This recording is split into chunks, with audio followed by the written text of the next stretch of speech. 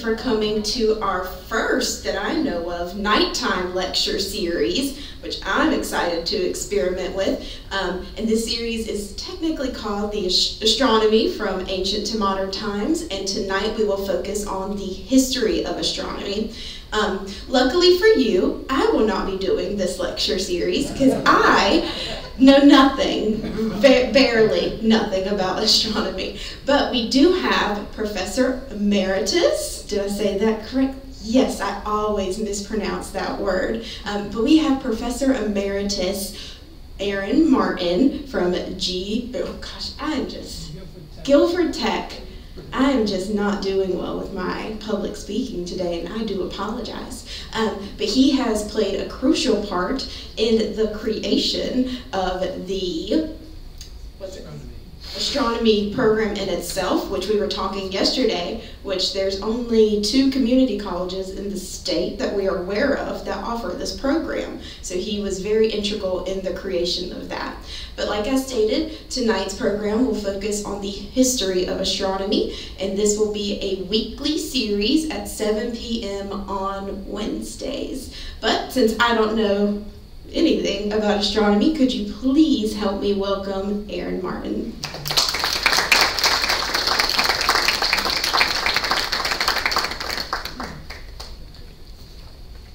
Thank you, Mary. And if at any point I'm not close enough to the microphone for you to hear me, please let me know, and I will try to redeem that problem. It's a pleasure to share with you in a field that I got started as an amateur. In fact, sometime I might even tell you a little bit of the background. It was actually a Sunday school teacher who gave me a gift of $1, from which I purchased the Golden Nature Guide to Birds, loved it, and later saw the Golden Nature Guide to Stars. And that $1 has had an incredible impact. And I can tell you more of that story later sometime if you like. Okay, tonight, any field has a historical background, and that's what I want to share with you a bit of tonight. So, where do we begin? There's the historical period and a bit about the nature of science. If anybody tells you now science proves this, please don't believe them, because science proves nothing. Good science will say, this is the best we know at the present. And when better information comes along, we'll change. And that has been true over and over. And you're going to see a lot of that in the historical aspect of astronomy, because there has been a lot of change. So where do we begin? Well, people everywhere have looked up at the stars. Anybody who can see and lives without lights, which sadly we don't here. I used to tell my students I should give extra credit for shooting out street lights. Anyway, but if you have access to the sky, you are going to look up and you're going to see a lot of things. And so we don't know actually where the actual beginnings happened, but we'll follow a bit of it. The classical period, and what we're going to follow is basically the classical Greek period.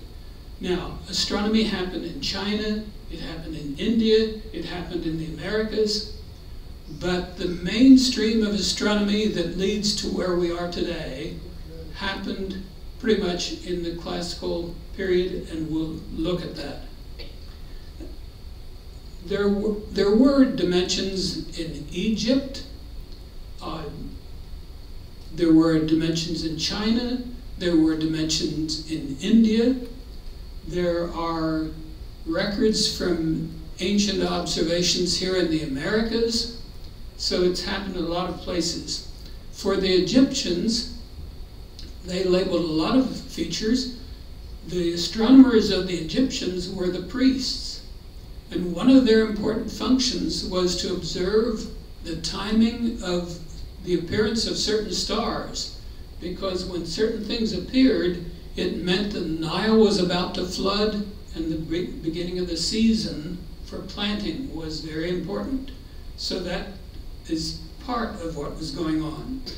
But we pick up primarily with the ancient Greeks, and when I refer to the ancient Greeks, should probably really say the ancient Mediterranean cultures, because it wasn't strictly Greece. There is Pythagoras. You remember the Pythagorean theorem? Okay. Well, whether Pythagoras came up with the Pythagorean theorem or the observations, we don't know, but certain scholars had schools, that is, disciples, students, and anything that came out of that school carried the name of the master, and that was Pythagoras.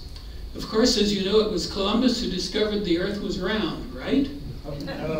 No! That's crazy. Where that notion ever got started, I don't know. But Pythagoras, over 500 BC, before 500 BC, established that the Earth was round. How did he do it? Well, take a look. There are eclipses, and you've probably seen an eclipse of the moon. And what do you notice about the shape of the shadow? It's always a round shadow. And from that, Pythagoras said, the Earth has to be round. In fact, Columbus used the ancient ideas to establish, when he set out to sail, that there was a round Earth, so he wasn't going off in a crazy thing. By the way, if you want to interrupt me at any time and have a question, you may do so. I'll also take time at the end for questions. And I won't kick you out for being a bad student if you interrupt me.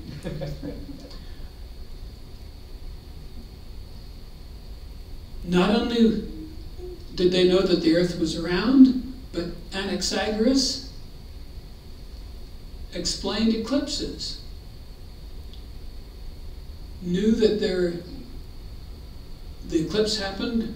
The eclipse of the moon happens when the moon moves into the Earth's shadow, and there's the penumbral phase, which just darkens it a bit, and then it moves into the solid shadow cone, and you get the umbra, and then there's the total. And by the way, when you see the red moon of an eclipse, it's just because the Earth's atmosphere bends some of the light around. People make a big fuss over the red moon, which I think is crazy. But anyway, that's beside the point. Then there was Aristotle. Aristotle established that not only was there various bodies, but things were at different distances, because periodically the moon will occult a planet. An occultation is when it moves in front. And you may have never seen that, but I've watched these already, where the moon moves in front of a body and it occults the body behind. Well, guess what? That means the moon has to be closer. So there has to be some structure to the solar system. Not only was it known that the Earth was round, Eratosthenes, a couple centuries BC, measured the size of the Earth. Now, how in the world do you measure the size of the Earth? Well, Eratosthenes knew that there was a well in Syene, and on the first day of summer, the sun shone directly to the bottom of the well. Only on the first day of summer. Guess what? That makes a good calendar marker as well. But from further north, he observed that the sun was not directly overhead at noon. And so by measuring the angle from directly overhead to the sun, he was able to establish, and if you recall any geometry, the sun's rays are going to come in parallel. So these are two parallel lines. This becomes a transversal. And if you recall, these angles have to be equal. So he measured that that angle was 7 degrees. So all you then have to know is the distance from Syene to Alexandria. Multiply that by the number of 7 degrees to go all the way around the circle, and you have the size of the Earth. It turns out that Eratosthenes measured the distance in stadia. And there's one problem. The Greeks had 2 sides for their stadia. So which was it? Depending which one it was, he was off by about maybe 20%. But if you used the other one, he was quite accurately correct. Now, we don't know because we don't know which stadium he was using, but I'm quite sure that he used the correct one. Why do I think so? We went down to chase the solar eclipse in Mexico one time, and I measured the angle of the sun from our home and then down in southern Mexico, did it very crudely, and by doing it very crudely, I got a fairly decent measurement for the circumference of the Earth. And I wasn't even trying very hard, so I'm sure that if Eratosthenes was trying, which I'm sure he was, I'm sure he must have used the correct stadium. At any rate, so it's not only that they knew that the Earth was round, they knew the size of the Earth. There's Hipparchus. It turns out that there were lots of measurements and maps of the sky. And by comparing the sky that Hipparchus saw, he compared it with an older star maps and discovered that the pole of the Earth was pointing in a different direction. So he discovered that the Earth's axis had a wobble to it. Now we don't know for sure. Hipparchus also made a star map, and we don't know for sure, but the Farnese globe appears to be a replica of the map that Hipparchus made. So there were lots of good maps of the sky that were kept for a long time. We then come to Plato. Now what's Plato's contribution? It's the approach. How do you solve a problem? Well, how do we solve problems? We solve some problems by voting, or do we? We solve some problems by discussion, by research, and so on. Plato's approach was to figure things out by reason. You think things through. Well, does that always work? Sometimes it does. Sometimes I'm not so sure. Anyway, that was his approach. And so Plato tried to figure out, what is everything made of? His conclusion? There's earth, there's air, there's fire, there's water. Well, come to think of it, what do you know of that doesn't come from the earth, from water, or from air? Yeah.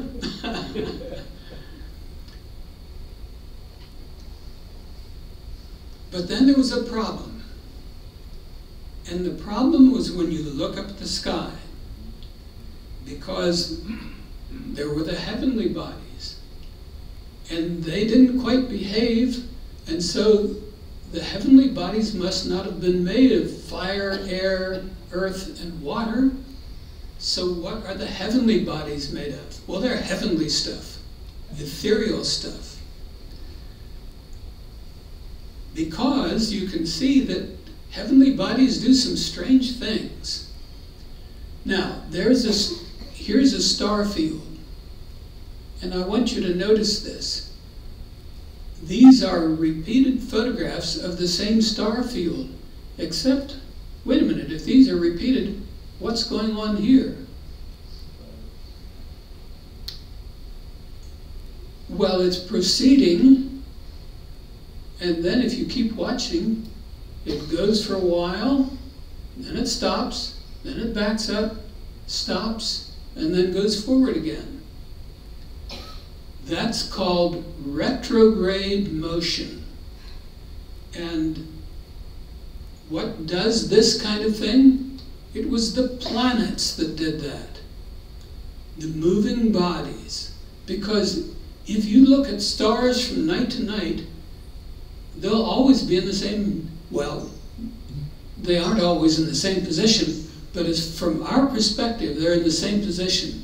In your lifetime, you won't see a star move from one position to another, but the planets will. They are the wanderers. In fact, the word planet comes directly from the Greek.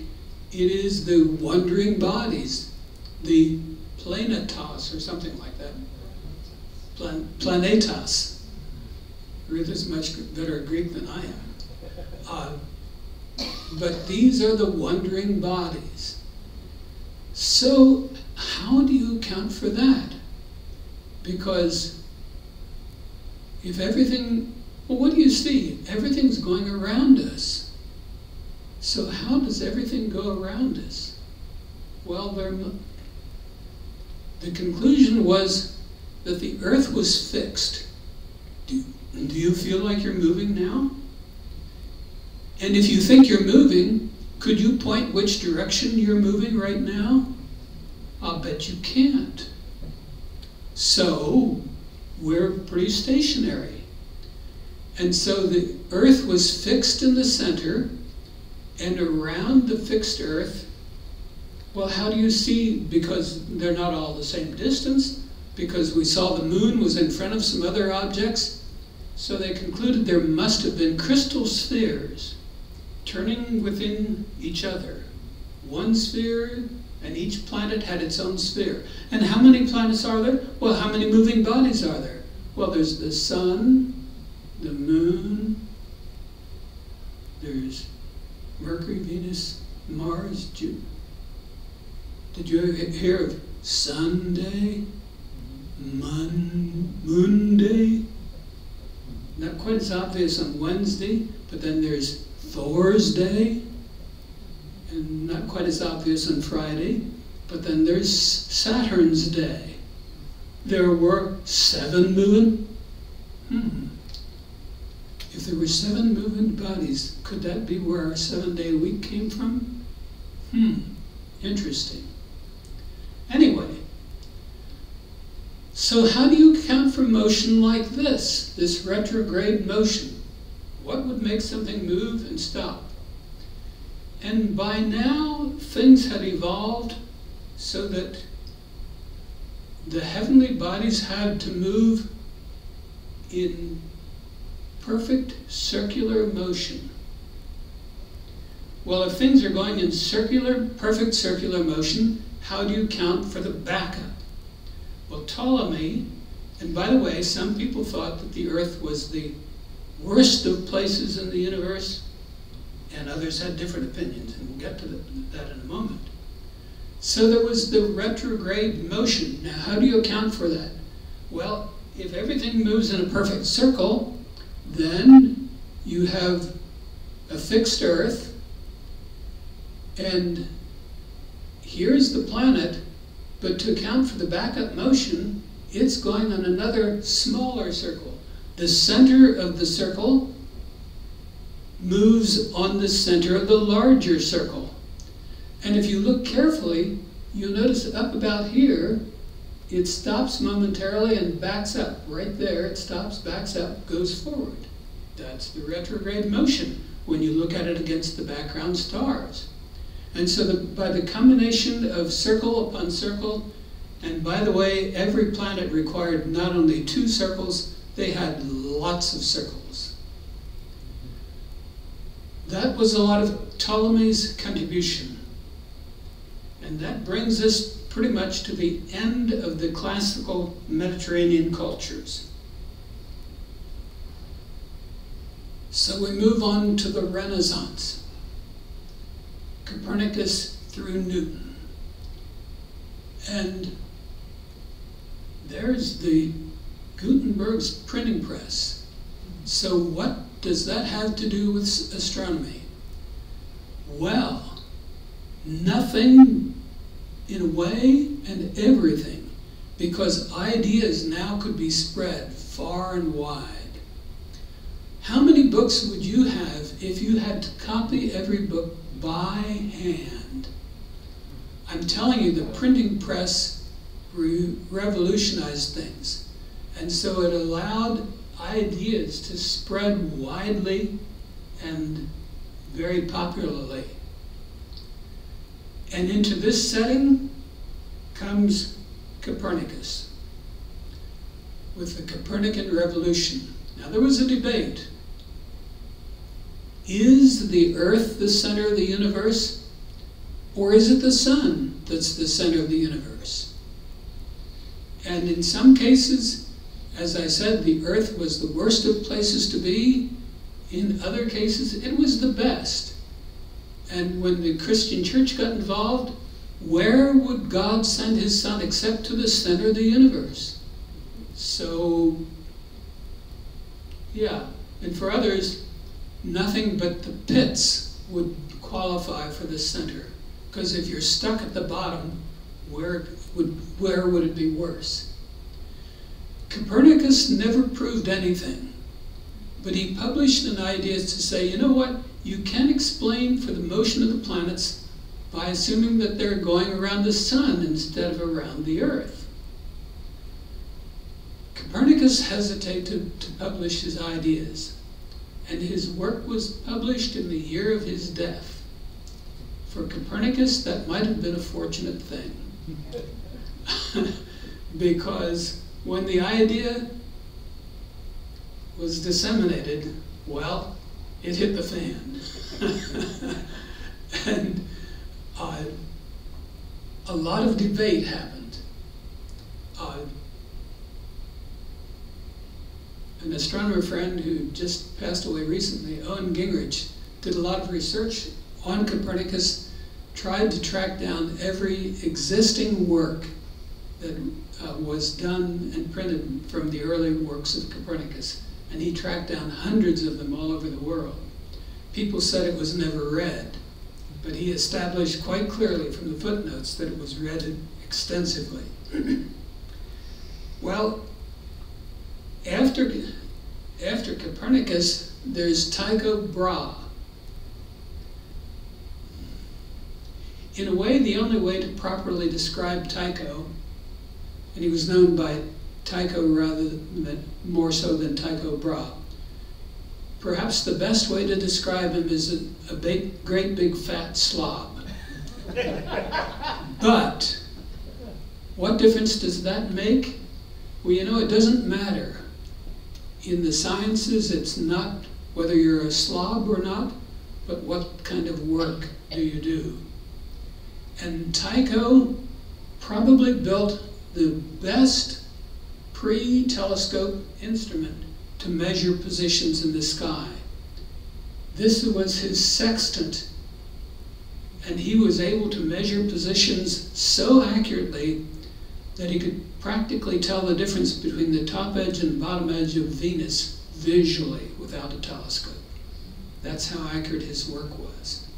There were a few Muslim astronomers that did some fantastic work as well, but Tycho's work, he had an island that he basically built and had his own observatory and pretty well ran it as his own domain.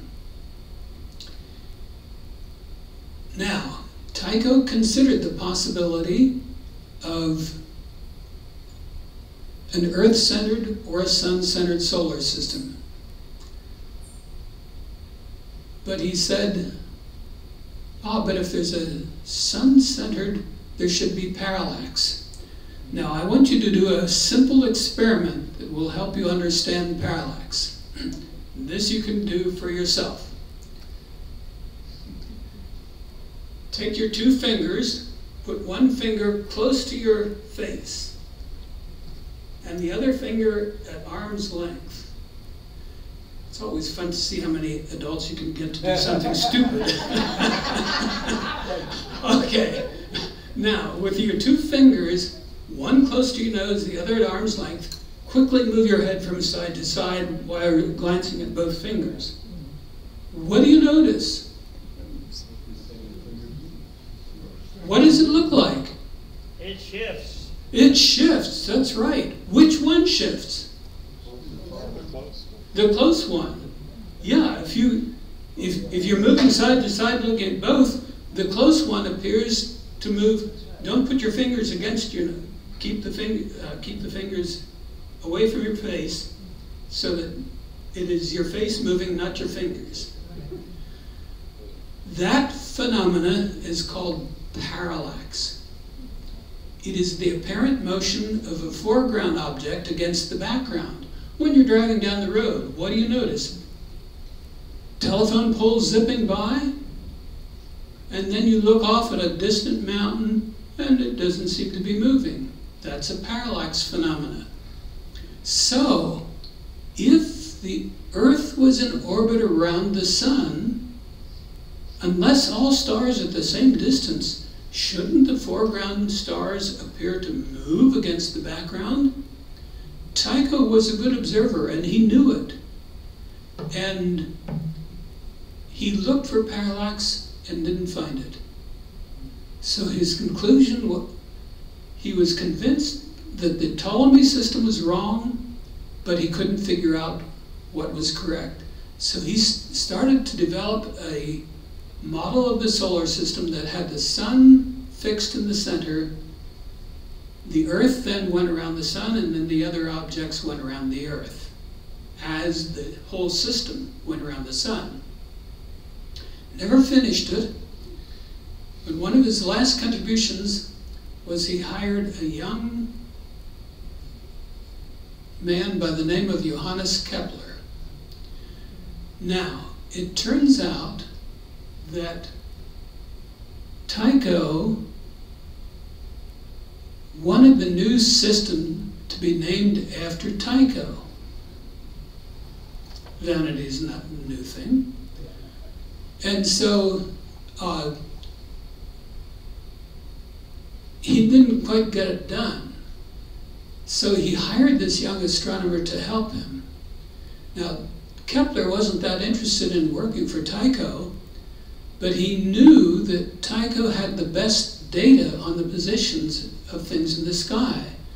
And Kepler wanted the data. Tycho didn't want Kepler to find the data, but he needed help. It turns out that it was a good fortune that the two got together. Well, Tycho died, probably from overeating. Really is the case. And when Tycho died, Kepler, without asking, packed up the data and ran off with it. For both men, for both Tycho and Kepler, that was a fortunate thing. Kepler was sure that Tycho's crowd wouldn't know how to use the data wisely, and he was probably right. And while they objected for a little bit, they didn't really care because Kepler didn't take the valuable instruments and all the island of Tycho's domain, so they didn't fuss much. But along came Kepler, and what did Kepler do? Kepler came up with the 3 laws of planetary motion, and let me explain them. Keep in mind that everybody knew that orbits had to be perfect circles. Have you ever heard that a circle represents perfection? Has no beginning and no end? Does that make it perfect? Is that it? Equidistant from the center? Anyway, Kepler worked over and over again trying to fit circles to the data that, and the most data that Kepler had from Tycho was on the orbit of Mars. He had lots of data, and he tried and tried and tried and tried combinations of circles to make it fit. He came up with the best that anybody had ever had, but his conclusion, he was off by a little bit, and he said, no, Tycho couldn't have been off that much. And finally, after years of trying, he finally tried something else. Instead of a circle, he tried an ellipse. And almost immediately he solved the problem. So the orbit of the planets, instead of being perfect circles, turns out to be elliptical. So why did it take so long for everybody to see it? If it was an ellipse, shouldn't it be obvious? Well, the answer is no. If I had a chalkboard here, I would show it to you, because when I was teaching the classes, I used to draw an ellipse that matched the orbit of Mars and put a circle beside it of the same size. And I asked students to tell which was which, and they couldn't.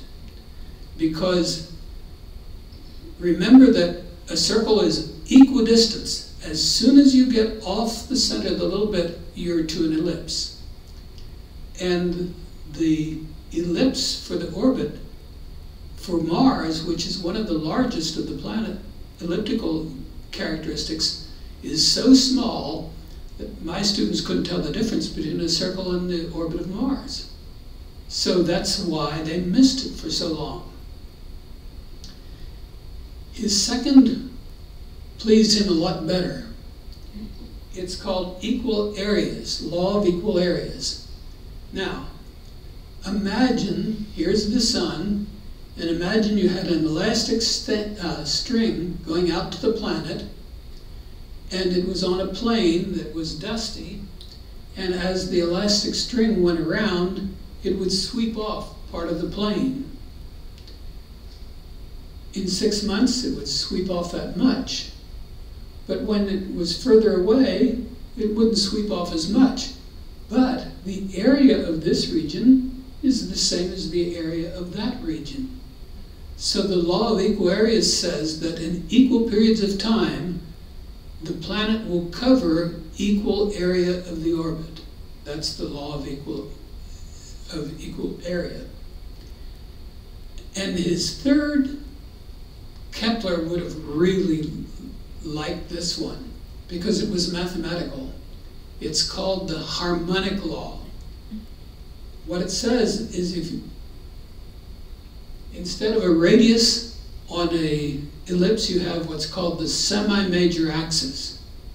The major axis being the largest distance, half of it is the semi-major axis, which corresponds to the area, to the radius.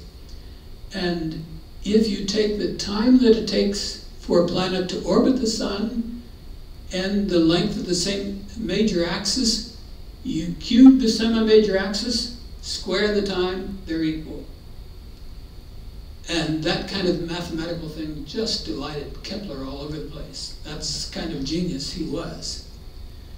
Kepler's name almost replaced Newton's. Because with just a couple steps, we would know about Kepler instead of Newton. But he didn't quite go far enough. We move then to a contemporary of Kepler. You'll notice Kepler is 1571 to 1630. Contemporary, Galileo. So what's Galileo's contribution? Galileo did not invent the telescope. He heard about it, and just having heard about it, that gave him enough an idea that he went and built his own. So what did he do? Well, remember, the heavenly bodies represent perfection. So they've got to be perfect spheres, everything round, everything else. What did he see when he looked at the moon? He saw there were mountains and valleys. Well, that's not a perfect sphere.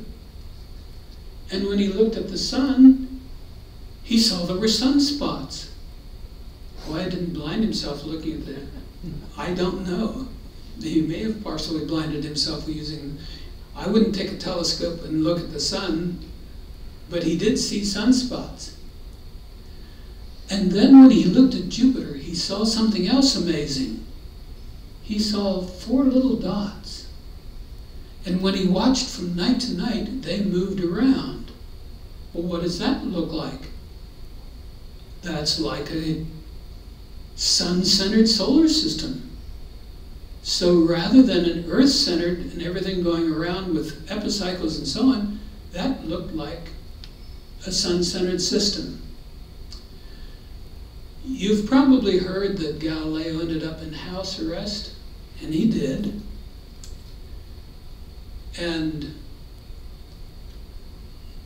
he was right, the church was wrong, except I will partly come to defense of the church because Galileo was a little bit of an arrogant whatever.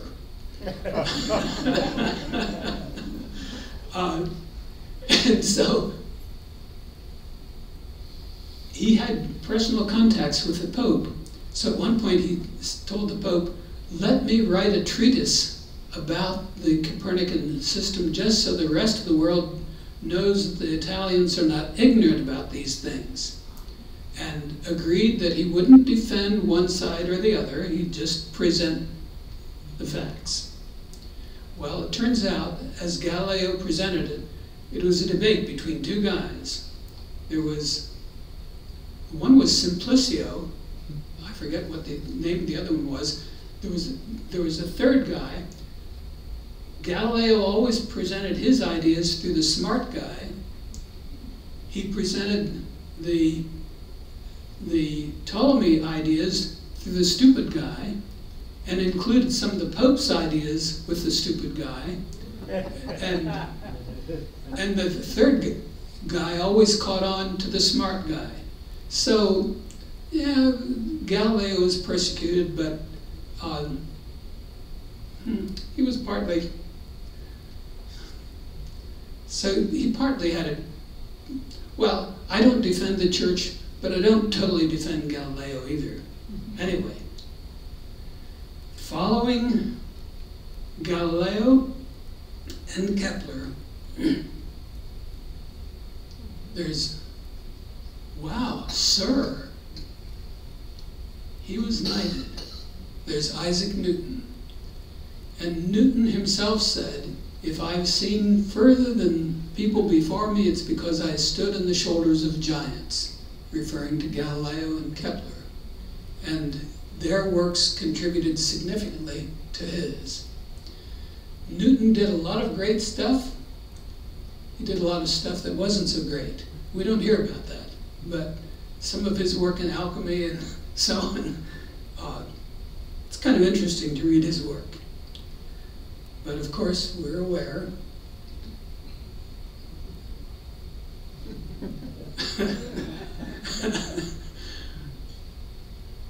I know we talk about scientific laws. In a sense, that's unfortunate.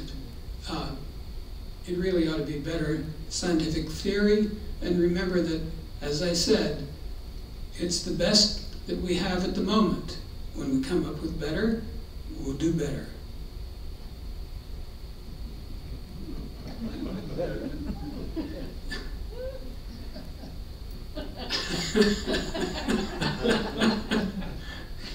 Okay. There were the Herschels, William and Carolyn Herschel. They mapped the sky in incredible detail. That telescope had a diameter of 60 inches. It was the largest in the world. William would ride up near the front end of the telescope, call down his observations to Carolyn, who recorded them. Both contributed significantly. They were both musicians as well. You can find Herschel's music, classical music, but much bigger telescope. And that brings us up to the modern period, which I considered to be right around the turn of the 20th century. So who are some of the players? Ah, you've heard of Albert Einstein. It turns out that Newton's work pretty accurately, Newton's work was so good that a planet was discovered by calculation before it was seen. The planet Neptune. Herschel's discovered the planet Uranus, and by carefully checking the position of the orbit of Uranus, they said it looks like something else is pulling on it. And by analyzing the positions and calculating, they concluded that there was another planet further out, and that's the way Neptune was discovered. Well, it turns out that Newton's work is good, but it's not as accurate as it should be. And Einstein was able to correct for some of that. And we'll see more about Einstein's work later on.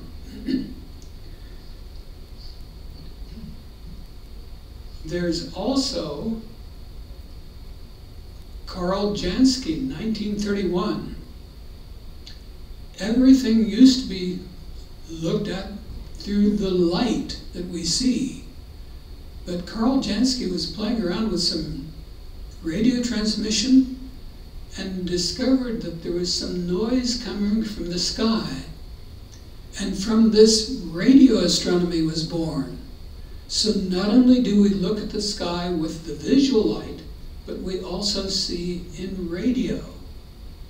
And the sky has been extensively mapped in radio, and we'll see that more later.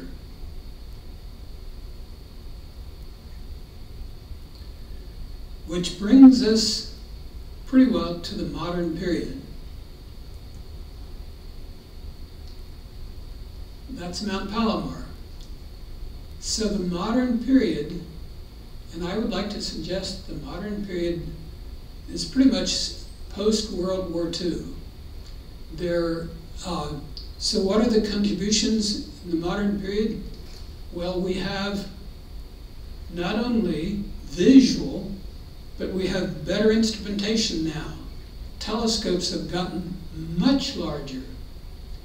The largest telescope in the world had been the Herschel telescope. And then the largest telescope in the world was a 60-inch telescope on Mount Wilson. I had a chance to work with that. It was kind of fascinating being there because a lot of the greats of astronomy had been there, and you could almost smell in the musty halls the ancient historic.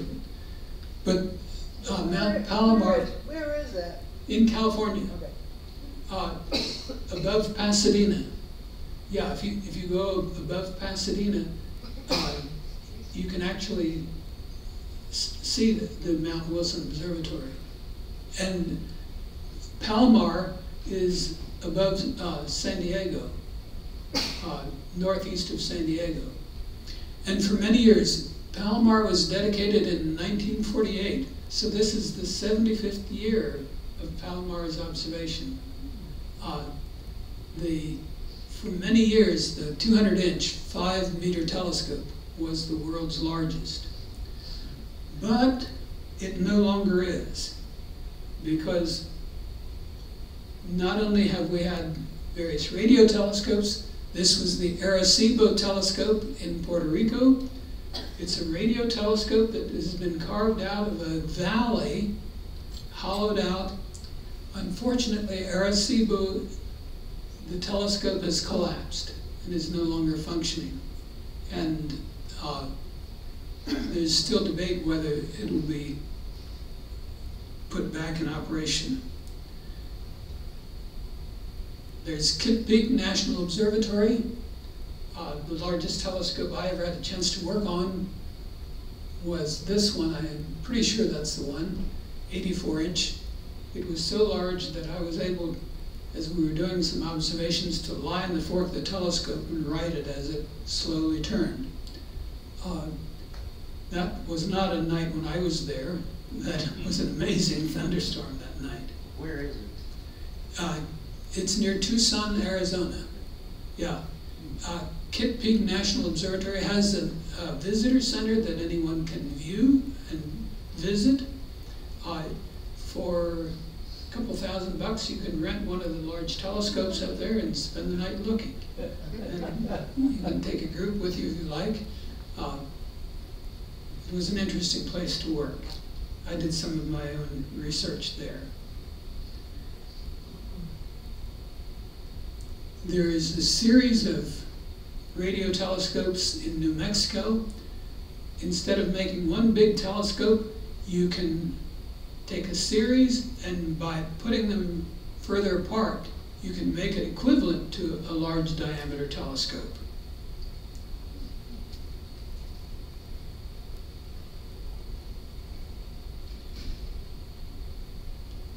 And the biggest telescopes in the world now are in Hawaii.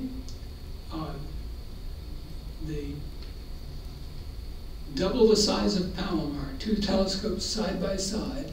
Those two, the Keck telescopes, are they're not quite the largest, but for practical purposes they are. And the two can work together so they can come up. But they're working with, they're getting ready to build, instead of 10, those are 10 meters in diameter on the reflecting surface. They're now working on some 30 meters, and there's even some discussion of putting up a 100-meter telescope somewhere.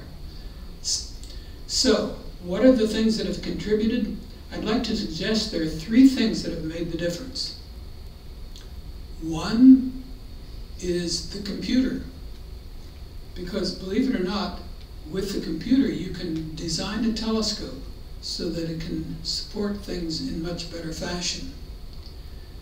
The second is the CCD cameras, the charge-coupled device. Your camera that electronically photographs can be much more sensitive than otherwise. So the computer, the CCD, and the other aspect is the satellites, because the atmosphere acts like a solid block. You can't see a lot. There's a lot of wavelengths that are emitted out there, but they don't penetrate the atmosphere. So the ability to get above the atmosphere is a third contributor. And my son, and I should have acknowledged him in the beginning, my son helped me put together the PowerPoints because my computer doesn't have the PowerPoint program on it. So my son Dan helped me, and Dan says you should also include the World Wide Web because its ability to disseminate things. In any case, that gives you a little bit of the history, and I will take any questions that anyone may have, if you have any questions about anything. Yes? Yeah, I think it was the 400th anniversary of Columbus in 1892 when they propagated the myth about people thought the world was It could flat. be.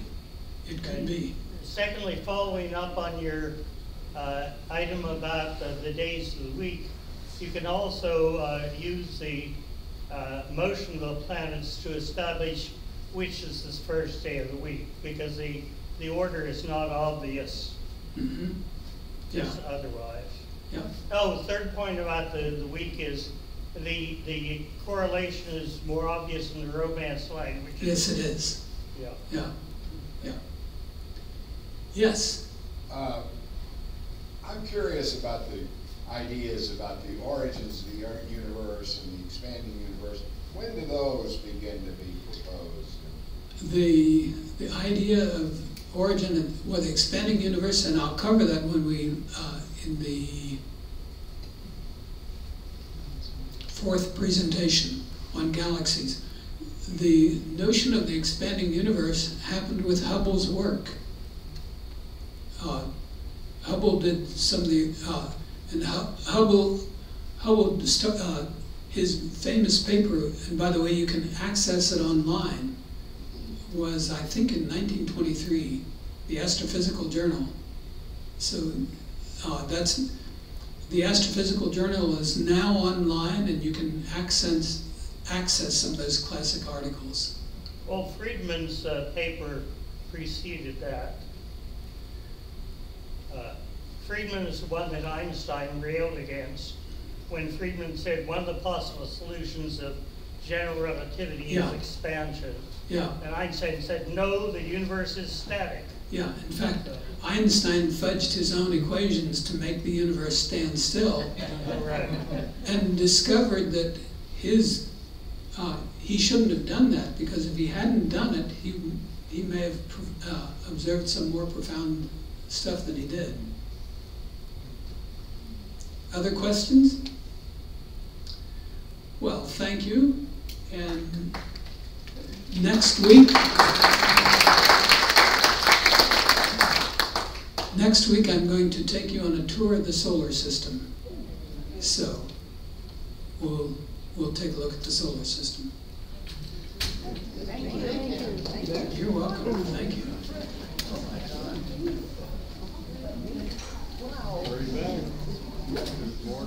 I'm interested in your background. Did you study Harvard? So,